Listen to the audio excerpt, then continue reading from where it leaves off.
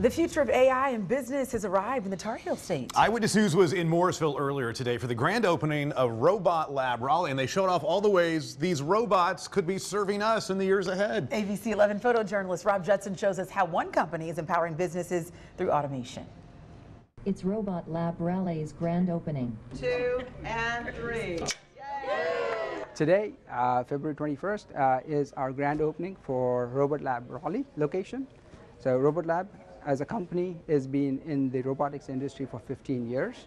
We do hospitality, we do cleaning, we do restaurants and healthcare.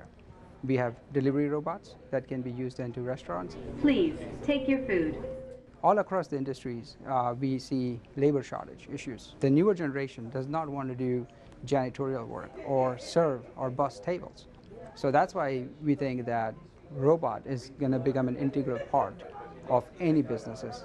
I'm a humanoid robot and my name is Pepper. One of the great things of Pepper that I feel personally is its application to the healthcare industry, where it can help with, communicate and treat people with dementia. Pepper has the ability to bring those memories back for the dementia patient and help them communicate back to the world. So one thing we want to make clear is that we are not here to replace workforce or replace any of the people. We are here to help them. So the robots would be acting as an aid to what they do. All right, did you see that? It'll clean the house, it'll serve you food, and it'll entertain you. I want to know what kind of entertainment that thing can do. Check your mail. That's right. That's a lot. It's got us covered, huh?